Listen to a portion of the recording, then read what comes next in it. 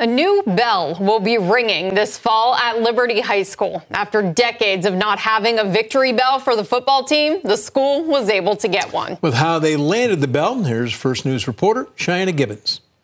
It's rumored that in the 80s or 90s, the Liberty High School bell was stolen by a rival school. Some students attempted to steal the bell back, which ended in the students getting caught. The Liberty Bell story ended there. But alumni Elaine Jacobs wanted to bring the Victory Bell tradition back. I saw that they were using a bell that was in a wheelbarrow.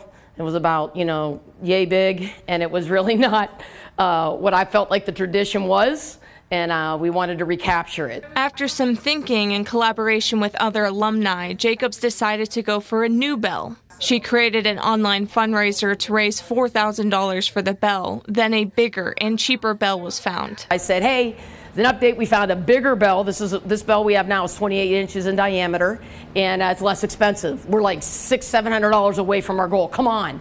And then everybody just started throwing money at it, and we got to $2,500 within like 24 hours. The goal is to bring back some of the pride that comes with ringing the bell after a victory, a sound that can inspire athletes and fans. And hopefully, no pressure, Coach Simon, but hopefully we're going to be ringing that bell pretty frequently and allow the fans and the players to be able to enjoy a victory when they do occur. Before football season starts, the bell is going to get some cosmetic changes done. The plan is to have the bell on the 50-yard line in front of the home side of the stadium. In Liberty, Cheyenne Gibbons, WKBN 27 First News.